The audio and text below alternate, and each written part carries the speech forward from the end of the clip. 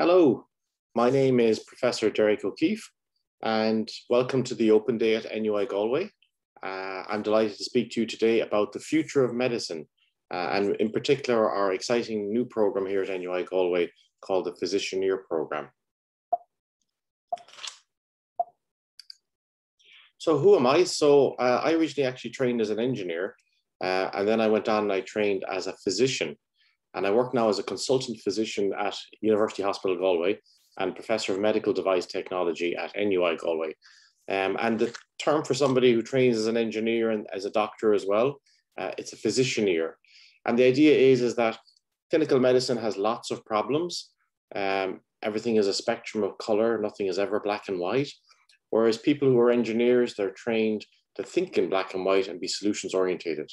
So if you have this cross-pollination of skills, you're a physicianeer, and when you see clinical problems in the hospital, often you can develop some innovative solutions, which I'm going to share with you today.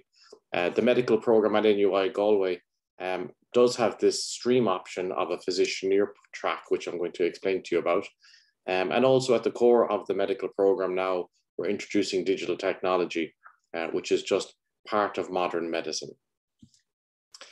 I'll just start off by saying that our lab and our research work of our team was recently featured on RTE, the Health Innovation via Engineering Lab, or HIVE lab, is my lab. And if you go onto the RTE player and look up a show called Changemakers, you'll see some of the work that we do in our lab in more detail. Here you have a picture of us developing a mobility assistance device for one of our patients. And also here you can see one of our robots, Dave, providing diabetes education to one of our patients. So if you look up the HIVE lab on the RT player, you can learn more about what we do here at NUI Galway. My own personal research expertise is taking clinical problems and coming up with engineering solutions. A few years ago, NASA were looking for novel ways of monitoring how astronauts sleep in space.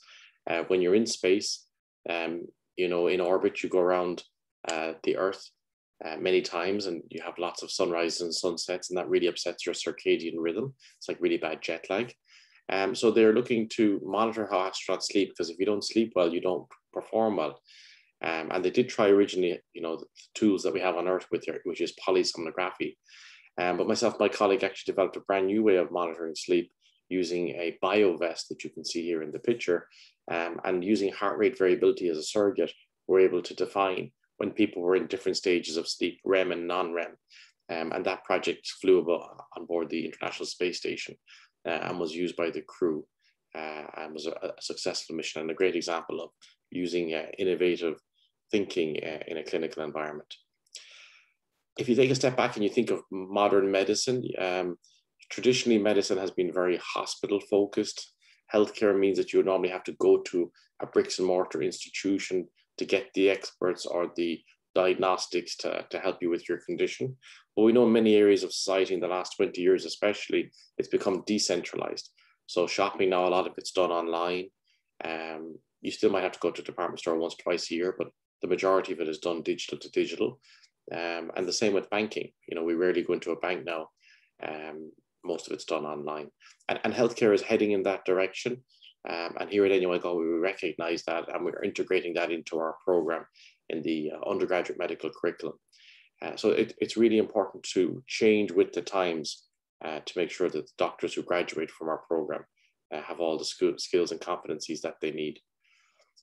The reason for this massive change in our society and soon to be in healthcare is because of this phenomenon of the increasing computing power of the microchips that are around us. It's an exponential curve increasing over time. And you can see here in the middle of the last century, this is the inflection point. And this is when they developed the world's first programmable computer. Alan Turing did that in the middle of World War II to crack the Enigma cipher. There's a really good movie about it called The Imitation Game with Benedict Cumberbatch about it. And then into the 60s and 70s, the development of the transistor and ultimately the integrated circuit that allowed modern electronics to do massive amounts of computing power. And because of Moore's law then, which means that in the same 1 inch of silicon, they can get more and more transistors every year. What that means practically is that the technology around us has got smaller, shrunken and then also got more powerful over the last couple of years. And the mobile phone is a great example of that. You know, they were like brick-like devices in the 80s, and now they can fit, you know, in the palm of your hand. And since the first smartphone was released in 2007, these are all the discrete devices that it's replaced. So a remarkable transformation in our technology as a species in the last 15 years. And because of that, now we're ushered into the era of digital health. Now there's so many things that can be integrated through the Internet of Things, or the IoT, blood pressure sensors, heart sensors, and other diagnostics, as well as two-way video consultations and remote monitoring, as I outlined earlier with, for example, the astronauts. COVID-19, while it's brought a lot of challenges around the world, it also was a great accelerant of what we call digital transformation. So we say that, you know, 10 years of digital transformation happened in 1 year because of COVID-19, because people got more comfortable with things like remote consultations because they just had to.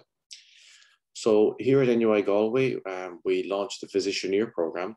It's a combined medical engineering degree.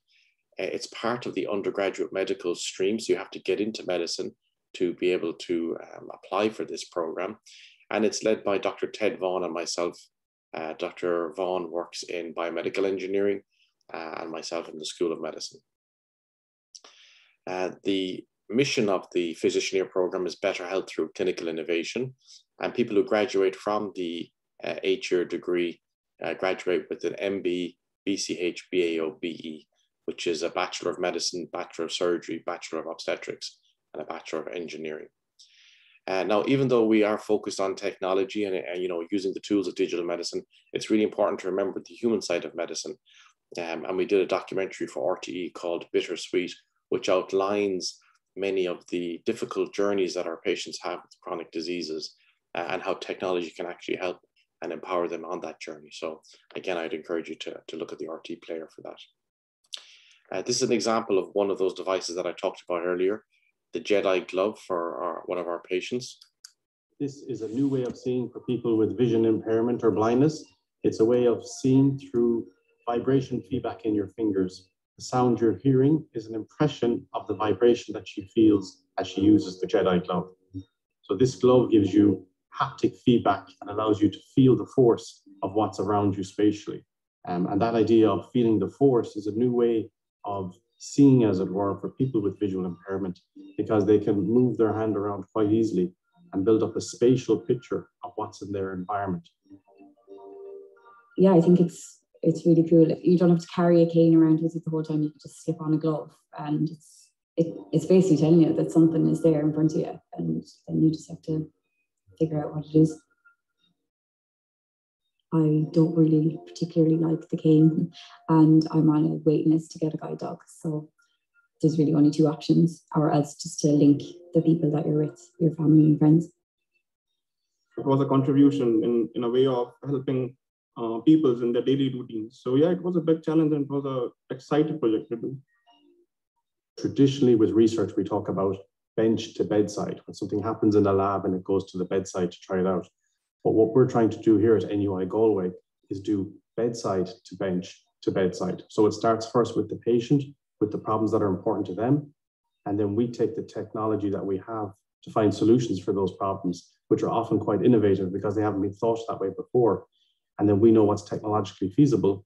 And then we push the envelope to make meaningful things that will help our patients.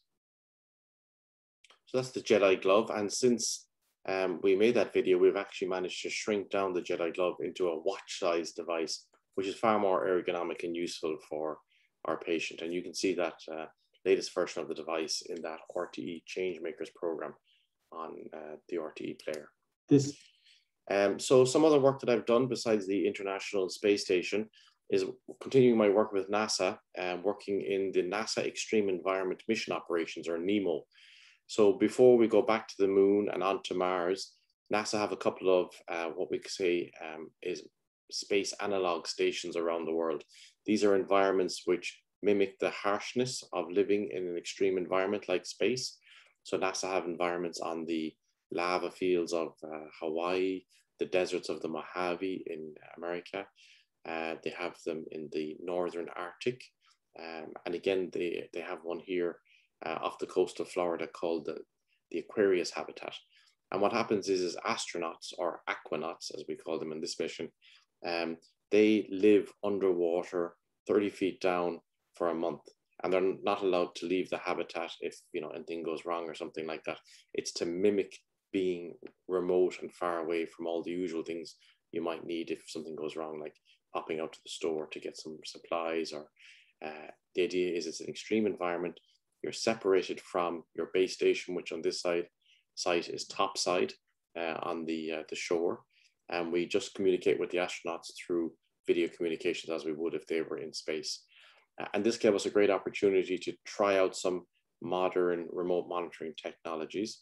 This is the kind of equipment that I used with the aquanauts or astronauts, looking at all their physiological parameters, which, you know, 5-10 years ago was only possible really in an ICU setting to get this kind of granularity on physiological data. But now, thankfully, with what we outlined earlier, Moore's law and the shrinking of technology and the increase of the computation power, this kind of wearable tech is coming into to medicine. This is an example of me talking with the crew and explaining to them some of the physiological findings. And then from that data, not only has a doctor been able to say, you know, who's sick or not sick, but also using that physiological information to help make mission decisions, such as who should go outside the vehicle today to do a spacewalk, or in this case, a walk at the bottom of the ocean.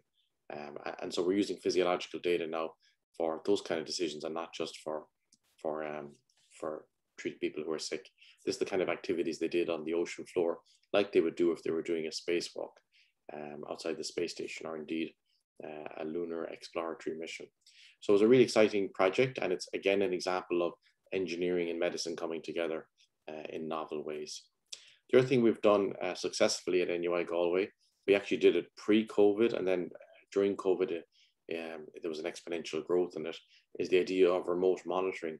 A lot of the west of Ireland, as you might know, has quite a low population density, and therefore it lends itself very well to remote care solutions.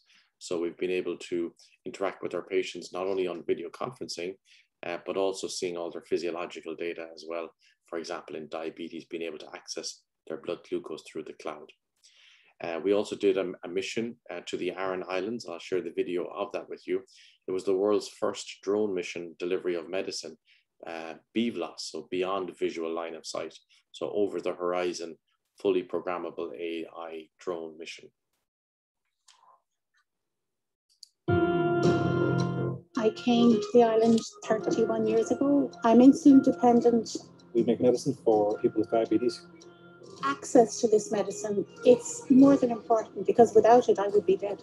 It's going to be a great mission. We had a really productive meeting there with all the project team for the diabetes drone, the Sky Tango, allowing us to coordinate the actual mission between all the stakeholders. Novo Nordisk, whose medicine will be part of the payload today. A Wingcopter, who are giving us the actual drone that's going to fly to the island. Vodafone, who are going to be providing the drone data link connectivity. And Survey Drones Ireland, who are actually going to execute the flight for us for this innovative beyond visual line of sight flight. The mission is just taking off.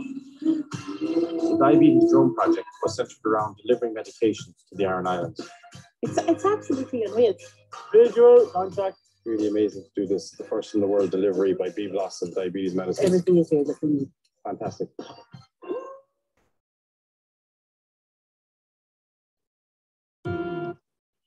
So back to the Physicianeer degree, it's a combined degree. And if you've looked at the syllabus of the medical degree at NUI Galway, you'll see, as well as the traditional medical program, either the 5-year program or the 6-year program with pre-med, there's other options available to you depending on your interests.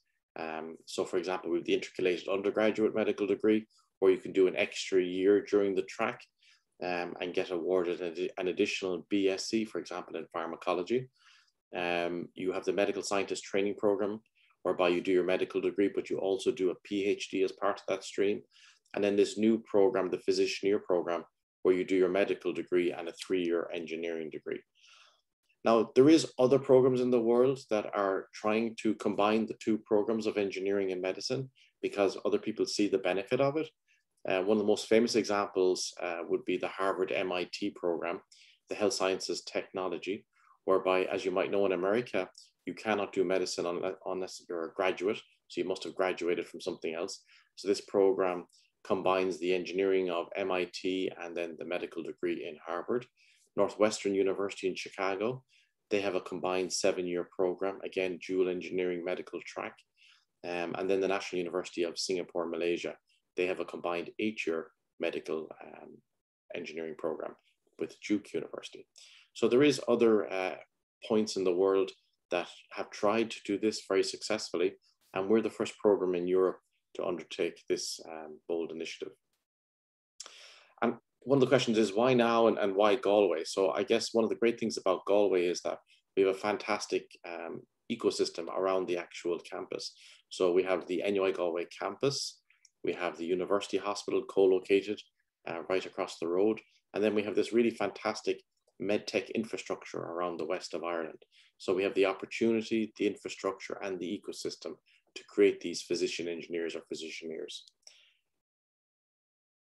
And as I mentioned, between America to our west and then Singapore to our east, us having this program in Galway represents a longitude of excellence for medtech in Europe. So 13 of the top 15 medtech companies are in Ireland and focused mainly around the west of Ireland and Galway in particular. And it's a big part of the Irish economy, these medtech companies producing ventilators, contact lenses, and stents. We have a very strong medical program at NUI Galway. It's a 5-year program, is the traditional program. And the engineering program here, biomedical engineering, was the first biomedical engineering program in Ireland here at NUI Galway. And again, a very strong track record of excellence. So the ecosystem around here, this is an example of some of the companies that you might recognize: Medtronic, Boston Scientific. These are the biggest medical device companies in the world, as well as great success stories of Irish innovation in companies like Aerogen, and then lots of startups in a very healthy spin-out culture here in the west of Ireland. We also have the National MedTech Research Centre, Science Foundation Ireland in Coorem, and we have the BioInnovate program, which is a very innovative way of developing new types of technology for clinical care. So it's a really great place to do a medical degree with an engineering flavor, or indeed a dual engineering medical track. So it's a stream option in year 3 of the program. As mentioned, it's a combination of the 5-year medical degree and the 4-year engineering program. And because of some overlap with the syllabus and some additional classes and projects that the students will do, we're able to combine it to an 8-year program. So for the first 3 years, the students are based in the School of Medicine. The years 4 to 6, they're predominantly based at the College of Engineering, and then back in year 7 and 8 to the School of Medicine to round out their clinical training. And of course, for a program like this, which wants engineers and medics, we want the best of the best. So we want students that are very strong in math and science. Again, traditionally, when you do medicine, you actually don't really use your math skills anymore from leaving certs, your applied maths. It tends to be more biology focused when you get into medicine, obviously. But we want a pathway for people who still enjoy math and enjoy thinking of innovative solutions, are creative. So we're going to have an interview process in the 2nd year of the medical degree. So you must gain entry to the medical program. And then through that interview process with the engineering faculty and the medical faculty, we're going to choose less than 5 students probably out of a medical class of 200 students for consideration of this dual track Physicianeer program. Because we want to ensure that students who undertake this arduous dual program have the academic competency to complete it to a very high standard. And then the other students in the class who may not want to do a dedicated engineering track, we're making sure through a syllabus review at the moment that these students' modules are very focused on digital technology. This is a really exciting project that we did last year here at NUI Galway, bringing research from our labs into the actual clinics for the benefit of patients. This is a droid audiovisual educator, or DAVE for short. It's the most advanced civilian robot available, fully programmable with facial recognition, artificial intelligence, and a series of lasers and radars to judge the environment it operates in. In 100% capability, we're probably only using 5 to 10% of it at the moment. But some of the projects we have coming up will fully test the system out and allow us to have these interactions in complex environments, specifically around the nuanced area of healthcare education, which is a new field of research. Dave is easing into things at University Hospital Galway. Its first task is to remind people about hand washing. Hello, would you like to clean your hands using the sanitizer or sink? Technology like this looks like becoming more commonplace in a range of settings. What we want to do within this project is to combine medicine, psychology, computer engineering, and the learning sciences and evaluate, can they teach us? Key to all of this is the extent to which humans are willing to deal with machines. The important thing going forward is that we take into consideration people's concerns. Is it personalized to them? Is it more human-like rather than just robotic? And finally, do they trust it? Have they been referred by a trusted source, for example, their doctor? Depending on how the trials go, Dave could soon be used to carry out basic time-intensive tasks like briefing patients on condition management, freeing doctors and nursing staff to do other clinical work. Pat McGrath, RTE News, Galway.